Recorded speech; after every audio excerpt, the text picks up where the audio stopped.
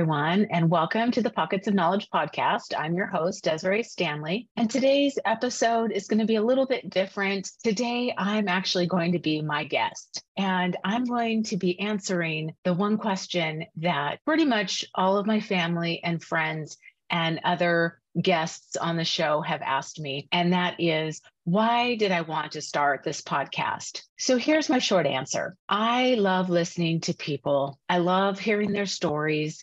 I love learning, and I wanted to showcase those stories and their information, their knowledge, their experience. So I spent about 10 months, plus or minus, trying to figure out what would be the best way that I could really spotlight these amazing people that I know or that I meet and share their stories and what they're doing with their lives, because they're pretty extraordinary. They're doing some really great things. And these are real people. They are getting out of their comfort zone. They are teaching others. They're helping others. They're growing themselves. And they're doing things that maybe they never thought possible for themselves. And so I asked myself these last few months, what would be the best way that I could really put these folks into the spotlight? And what method would be the best way to do that? And ultimately, how could we empower and inspire and educate others to maybe follow their dream or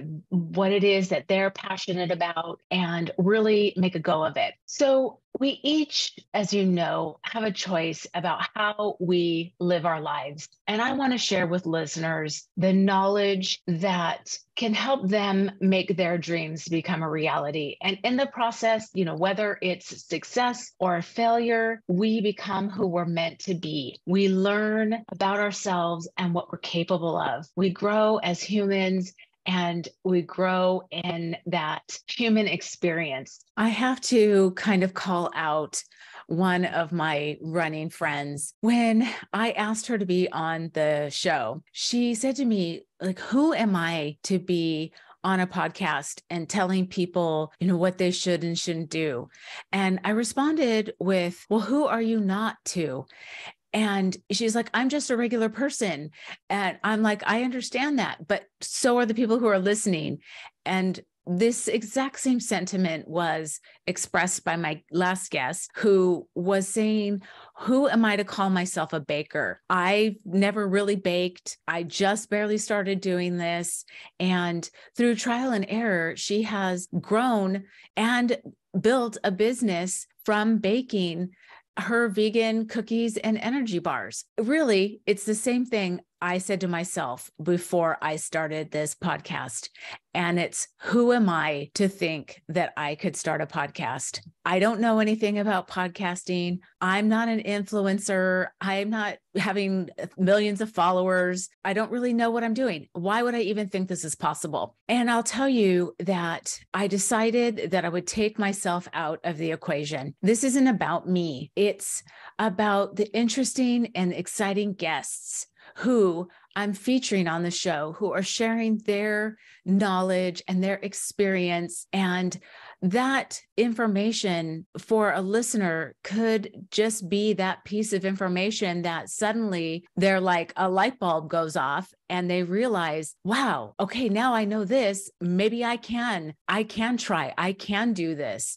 And I think it just hits different. So when I mentioned to my daughter that I was going to be doing the podcast, she said to me, why would you do it? There's so much content out there. There's so many other people who have podcasts just like this. Why would you do it? And I said to her, how many boutiques do you think we have in this town? How many restaurants do we have in this town? And are they all showing the same clothing designs? Are they all serving the same kind of food?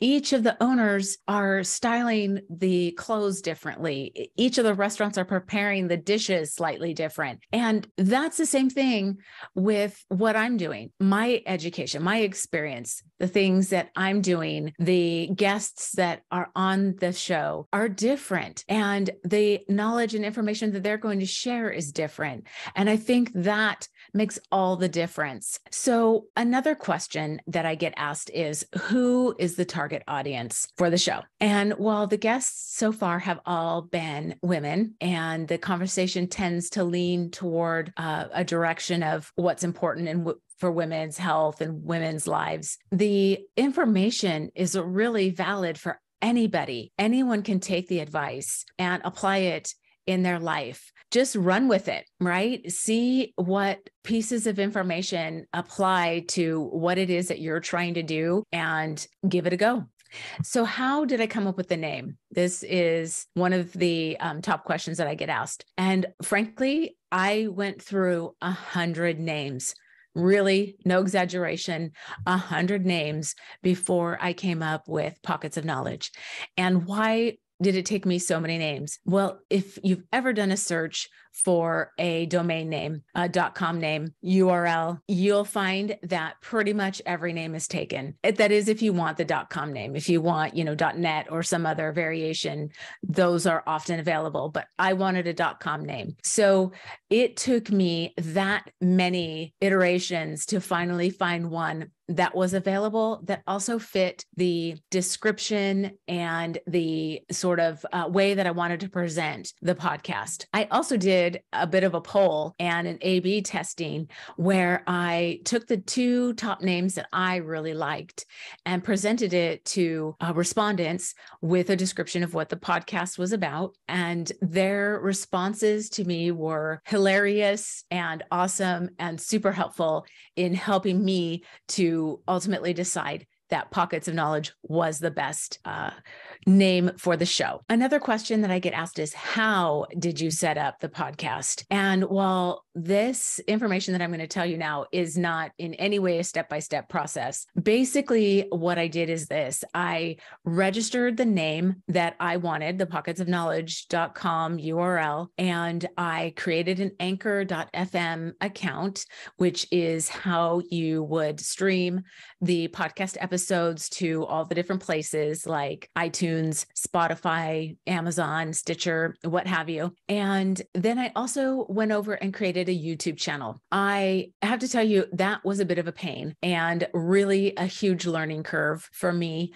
But again, this is about learning. This is about growing and developing new skills. And this was just another one of those things for me when I was going through this process. I also created a website with WordPress, and I'm in the process now of creating an email list so that anyone who's interested in receiving notifications of new episodes can be alerted that they're available. So to close out the show, like I do with all of the guests I have on, I ask myself, what books have you read or are you reading now? Or perhaps what podcasts are you listening to that have been beneficial or you feel have made a difference in your life? I highly, highly recommend The Slight Edge by Jeff Olson. And I really can't stress this enough. I want to get this book into the hands of everybody that I know, like birthday gifts, holiday presents, what have you, because it has so much great information that when applied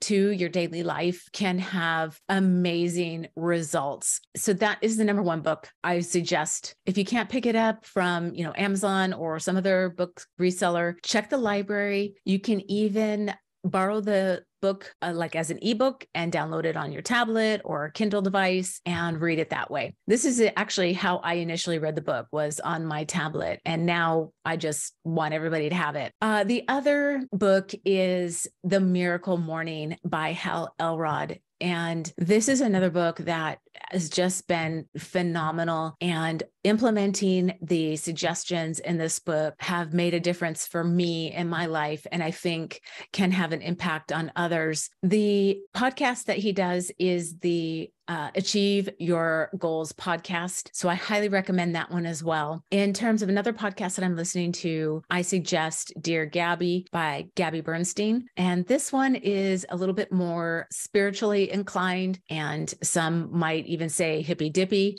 So if you keep an open mind and listen to the episodes, you might be able to find something there that is beneficial for you. She also has plenty of books, fantastic topics. I recommend her books as well. So that's it for now. Thank you so much for joining me on this episode of Pockets of Knowledge podcast. Be sure to follow the podcast and jump over to YouTube, like and subscribe so you'll be able to know when the next episode is out. I do hope that you'll give me some feedback on perhaps an episode that you'd like to hear in the future. Again, thank you so much for listening, and I'll talk to you soon.